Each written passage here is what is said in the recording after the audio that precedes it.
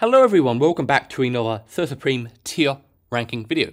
Today we are ranking all of the British Prime Ministers from very good to mediocre. So we've got 3, 4, 5, 6, 7, 8 different tiers. And very bad, decent, mediocre. What on earth have you done?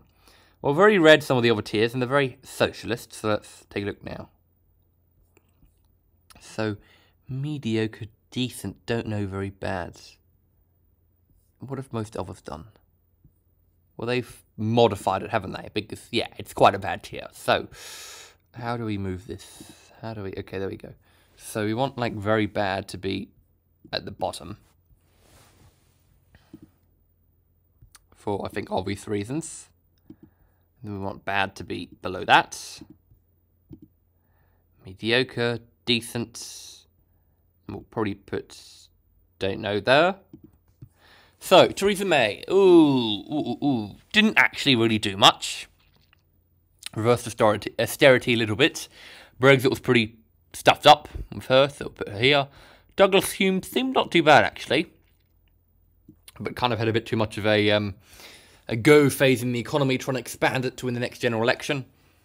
Aiden, pretty unpopular. I don't know why. I mean, his leadership with the Suez Canal crisis wasn't too bad. Who are you, actually? Let me see. Are these all of them, or... These are only modern ones, aren't they? 1918. You're not Baldwin, are you? No, you're not. I don't know who you are. Well, that's why we even don't know tier, isn't it? So let's put this to the bottom, because it's probably a little bit misleading there. Even I was thinking that, I'm ranking him above Theresa, but I don't know who he is. Bojo! Huge wave of popularity in 2019, get Brexit done, reduce austerity a little bit, we'll be keeping those taxes high for those rich folk, and at the same time we'll be increasing expenditure, sending an extra couple of £100 million to our NHS every week, restoring our borders and getting control back of our country. And then COVID came along and he told you to stay inside, but then he partied on and thousands died. But yeah, his actual policy-wise wasn't too bad. His ideas were quite good, but unfortunately, COVID got in the way, and I couldn't really put in my policies, and Jeremy Corbyn was in the way, and stuff, and I couldn't really talk properly, which impaired my ability in the House of Commons to get things done. So I will be going to the probably to the neutral area, although. Decent is actually considered above neutral, so I don't know who on earth made this tier, but you are an absolute idiot. So this is going to be like a little bit good, and this is going to be like, yeah, okay. This is going to be like the mediocre, decent, little good, good, very good. Clement Attlee established the NHS and things like that, but was a bit of a socialist communist. Who are you? I don't know who you are. I did know who you are, I just forgot. Oh, David C. Bringer of austerity, balance the budget a bit. Probably a bit too harsh in the first few years if you look at it from an economics perspective. It wasn't really too bad. I put him in decent. Teddy, 3-day a week, but he cut taxes, had the barber boom, which was a bit too of an expansionary economics kind of program. Wanted, 5% GDP growth per annum? Or was it 10? I think one of his years he got about, quarterly at an annualized rate. It was about 7% GDP growth. And then you had the 3-day week with all of the protests with the miners, and Thatcher kind of caved in because he had to, and he went to the election and said who governs Britain, and even though he received more votes as a percentage, he received less as seats, and hence he lost the election. A few kind of things about being homosexual and paedophile, but I don't really believe in those. And yeah, it wasn't too bad. He tried, and he certainly had the more kind of one nation conservative ideology that would have been helpful. Gordon Brown, I feel kind of bad for him because I've got the same eye troubles that he had, especially he had them twice, and I've had them twice. Not the exact same thing, both of the times. Opposed Tony Blair joining the... Why is Ted Heath so much bigger than the other people? Well, he's not, it's just Attlee smaller. No, is he? It just looks... It looks so misaligned. Look at that. It looks pulled in. That's so weird. Unless Brown is bigger. No, it's not. Okay. Didn't want Tony Blair to join the EU. Then adopted kind of a more good socialist stance where he didn't really want to be like Tony Blair and, you know, privatize everything at the same time, raise those taxes on the middle class. And he did withdraw the troops as well more. So I'd say he was neutral. Harold Macmillan. Why did I just say that? Harold Macmillan, probably mediocre. I don't really know too much about him. Oh, I did say that you've never had it so good, so things are probably pretty well. Oh, Harold Orson, there we go. Bit of a commie, devalued the pound, lied and said it's not affecting the pound in your pocket, was a bit weak with the unions and things like that, and then, like, had taxes at 90%, and then capital gains and, like, unearned was at 99%, so we'll put you in maybe neutral. I mean, you were quite successful in the economics. Jim Callahan, here we go. This little, like, rat-nosed sort of guy, looks like an animal sometimes. Had the, you know, the winter of discontent, and then assured everyone at the airport that from an outside perspective it looked much better, and that the media is just jealous that he got some time to be swimming in the lovely hot islands somewhere. And they didn't. So he was a bit of just a guy who didn't really know what he was doing and just caved quite quickly. Oh, Mrs. Thatcher, Mrs. Thatcher, Mrs. Thatcher. I love you, Mrs. Thatcher.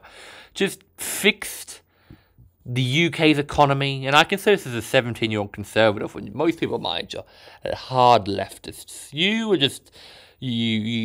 You helped Northern Ireland, you let all of those political prisoners die who were terrorists and killed people like Bobby Sands. You cut taxes for the rich a bit as well and for the middle class. You brought the budget back to a large surplus, paid off the debt, privatised those inefficient resources, outsmarted the miners, didn't subsidise, you know, crippling, failing industry that was unprofitable, reduced the crime rate, solved the foreign policy, which was absolutely great. You got inflation down, unemployment up, but it eventually went down. You know, and like compared to Reagan, for example, you got the economy moving, and Reagan got it moving at the start of his term, but kind of due to the recession, kind of an overinflation, but you got it nice, steady, and slow. And just, yeah, generally, you did a great job. And you look at you look at the Falklands and everywhere, and you just did a great job. John Major, here we go. He raised taxes, didn't he? Getting confused with H.W. Bush. I think you did a little bit, mate.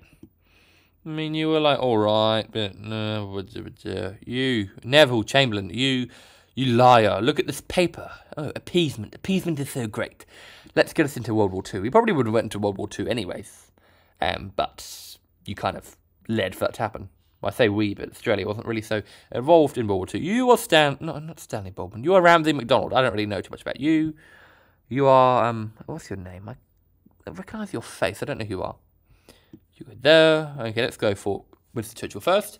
A good wartime leader, but some of it was just luck on your commanders because you kind of failed in your operations at Anzac and you're quite a failure as a leader. So I can imagine if I tiered Churchill as this 20 years ago, I would have been crucified, but nowadays I'm just going to put him as mediocre. Tony Blair, here we go. Evil, warmonger, released all the political prisoners in Northern Ireland, raised people's taxes, had stealth taxes in the way of like, what was it exactly? I think national insurance and things like that went up, and you reduced the income tax thresholds. Sorry, you didn't raise when people start paying tax, and you reduced the standard deductions. That's what it was.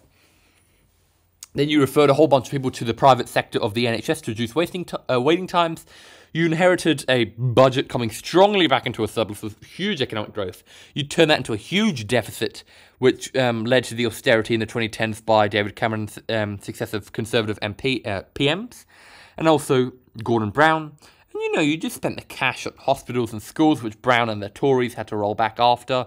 And you had the PPPs, or PPIs, the public-private partnerships, or the public-private initiatives. So you would basically work with the private sector to develop schools and hospitals. But guess what? When you didn't have enough funding or it wasn't feasible to start the schools and hospitals, you still had to pay the private sector. So it was really a failure. So I'd put you in the bad or maybe even very bad, but probably just bad because you weren't too much of a socialist. So there we go.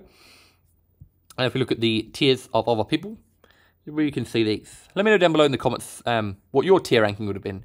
You are a legend, mate. Weird layout. You're alright, PMs. What on earth is this? Seriously? You put Callaghan online with Thatcher.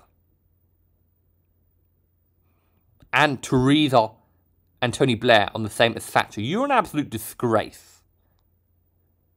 And you put Brown above them? And Cameron?